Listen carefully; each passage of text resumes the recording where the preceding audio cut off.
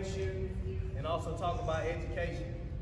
One of the things we always talk about when we're speaking about motivation, I always try to talk to my kids about knowing why you're doing something. You know, it's easy for me to say, or your parents to say, go to the room and clean up. And you may think in your head, well, why do I got to go clean up? I'm the only one that's staying in the room. If I like it the way it is, then it ought to be okay, right? But you never know the reason why your parents are telling you to clean up.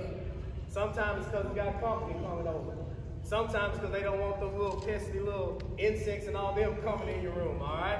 But once you know the why, then you're willing to get out there and do it. It's the same thing in sports. Ask yourself this question right quick. Why am I playing this game? Why am I here today? What is it that I'm getting out of this? And when you ask those things, those are the things that's going to keep you motivated and help you push through. When I played Little League football, there were several reasons why I played. Number one, I like playing it because I was able to be out there with all my friends. We was out there to have fun. We was competing with one another. It was just the fun and love of being around the friends. Then it was just also seeing the smile that it put on my parents' face. To see me having fun and they're laughing and having a good time, that motivated me too. Then thirdly, I just wanted to be good, become good at something. Found my niche and just went with it. So you have to always ask yourself that question. Why am I playing this game? And why is it that I'm doing what I'm doing? And am I really passionate about it?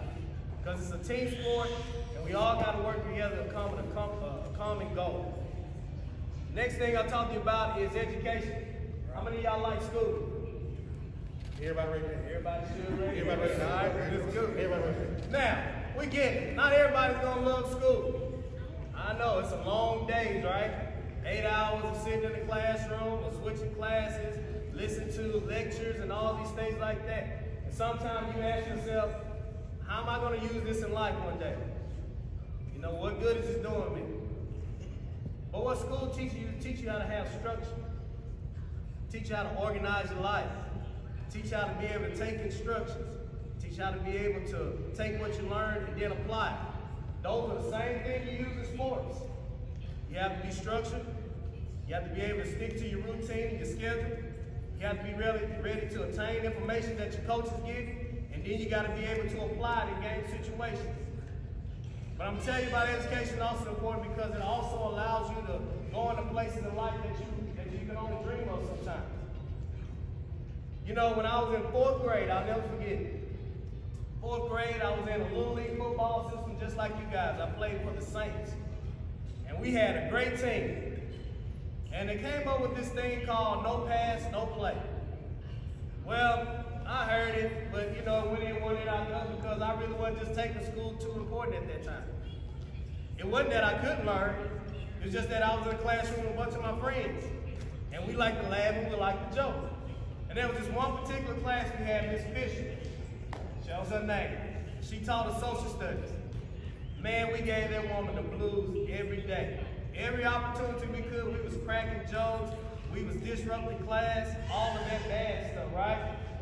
Well, it came time for grades, and all my friends had passed. And because I was sitting there being a class clown, she gave me a 69.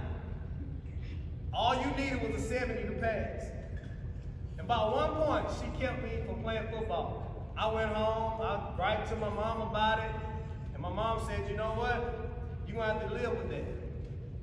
Because you shouldn't even be close to having those type of grades in the first place, but because you want to be a class clown, I'm not going up to that school and say anything to anybody. You're going to live with it. And you know what? For the next 3 weeks, I had to go out to the field and sit there and watch my friends play, and it wasn't fun. It wasn't fun sitting at home sometimes and their car starting up, getting ready to go to the game and warm up, and I'm still at the house. It's no fun at all, right? But it taught me a valuable lesson. From that point on, guess what? I wasn't flunking in class. I wasn't failing. I was on my books. I was still clowning, but I was still getting my books. And that's the same approach you got to take. If you love sports and you love what you do, take care of your business, because guess what? That's what makes you become a man. A man knows how to take care of his responsibilities. He has priorities in life. He organizes things to make sure he accomplishes what he needs to accomplish. And that's what you need to do. So football is important to you, basketball, whatever it is, start setting some priorities in your life. And then make sure you take care of the main things each and every day to make sure that your fun is not taken away from you. So you can come out here and continue to play with all these guys that you see and you love, and you can continue to get great through all these great men who are coaching. So y'all go out and be the best you can, and always remember, give everything you got. Don't let nobody outwork you. When you out here today, I know y'all friends, but don't let nobody outwork you. We ain't friends till it's over with. All right? Thank you, Mr. Bo.